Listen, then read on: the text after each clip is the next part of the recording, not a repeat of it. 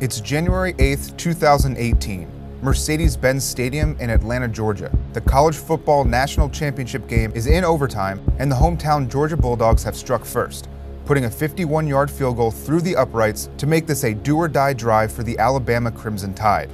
The fate of the championship lies in the hands of the Bama offense, but the quarterback of this offense started this game on the bench. Actually, he started every game on the bench, so maybe it's best if we just rewind. This episode of Rewinder is presented by Rocket Mortgage by Quicken Loans. Push button, get mortgage.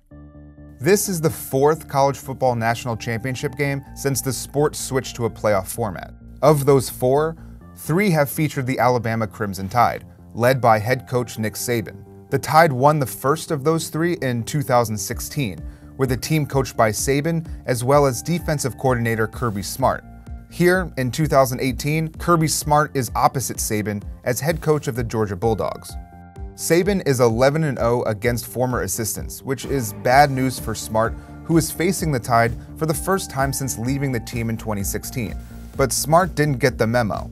His defense shut Bama down as the Bulldogs entered half with a 13-0 lead. Alabama quarterback Jalen Hurts was completely ineffective in the first half, which is surprising given how he's played in the past. Bama faced off against Clemson the year prior in the 2017 national championship. Hurts, a freshman at the time, was coming off a season in which he broke the team record for touchdowns in a season and rushing yards by a quarterback.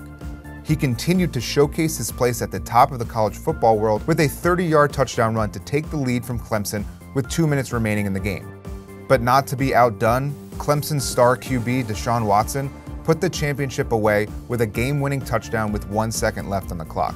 1 year later, after a controversial selection to the college football playoff over Ohio State, Bama got its revenge and proved it belonged by defeating Clemson in the semifinal. The MVP of that game was none other than Jalen Hurts, and that win landed them here in the 2018 national championship game. But his 3 completions for 21 yards in the first half are not enough if Bama plans on winning this game, even with his 47 yards on the ground. Opposite Hurts is Georgia QB Jake Fromm, whose night started less than perfect. The third play of the game was an interception by Bama corner Tony Brown, but as was the case with every Alabama drive in the first half, they were unable to capitalize. Fromm put Georgia in position to kick a couple field goals and punch in a 1-yard rushing touchdown that gave the Bulldogs a 13-0 lead at half. Fromm, a freshman, was recruited by Alabama and actually committed to them in 2015. A heavy part of that recruiting effort came from then Alabama defensive coordinator Kirby Smart. Smart built a great relationship with him, and once Smart was hired as Georgia's head coach, Fromm, who hails from the state of Georgia, flipped to join him with the Bulldogs. After taking over for an injured Jacob Eason, Fromm led the Bulldogs as high as second in the rankings before sustaining their only loss of the season against Auburn, a loss that saw them tumble to 7th in the playoff rankings. But they would avenge their loss with a 28-7 blowout against Auburn in the SEC championship game, their first conference title since 2005. They did so against an Auburn team without star running back Kerryon Johnson, who had torched Georgia for 233 total yards and a touchdown in their last matchup. Johnson was injured in the fourth quarter of the Iron Bowl the week before after putting up 125 yards, a rushing touchdown, and a passing touchdown against Alabama. Georgia was selected for the playoff, and in the semifinal at the Rose Bowl, the Bulldogs edged out Baker Mayfield and his Oklahoma Sooners in double overtime, 54-48. That brings us here, the national championship game, where Fromm and the Bulldogs lead the Tide in overtime. But Bama didn't abandon their search for the quarterback of the future when he decommitted. They instead turned their attention to another quarterback they had been recruiting at the same time, Tua Tagovailoa out of Hawaii. Tua attended the same high school as Heisman Trophy winner Marcus Mariota, who had taken Tua under his wing. So understandably, Mariota's former college team, Oregon, was high on his list. But Oregon showed little interest, and within days of Fromm leaving for Georgia, the Tide offered Tua a scholarship. Now here, in overtime, on a do-or-die drive for Alabama, the championship on the line, it's Tua, not Hurts, who is under center. Fromm, Smart, and Georgia came out of half with the lead. Saban, needing to make a change, benched the QB that had led them to a 13-1 record, the QB that won the SEC Freshman of the Year award last season, en route to a national championship game that they came within 1 second of winning. Instead, he sent out the freshman backup out of Hawaii. A 3-and-out on Tua's first drive didn't do much to instill confidence in his ability to turn this game around.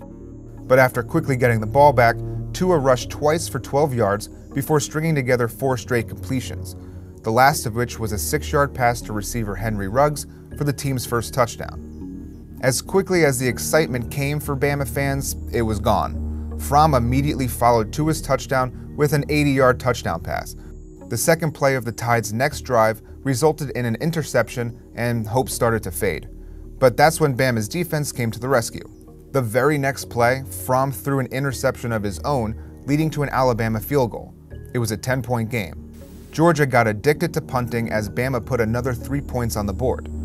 Then, with 7 minutes remaining in regulation, Tua led the Tide downfield. On 4th down, on the 7-yard line, he placed a dime in the hands of Calvin Ridley in the end zone. Tie game. The scoring ceased in regulation, and to open up overtime, the Bulldogs booted a 51-yarder, giving Alabama no choice but to score on this drive. Tua may not have started any games this season, but that doesn't mean he doesn't have any experience.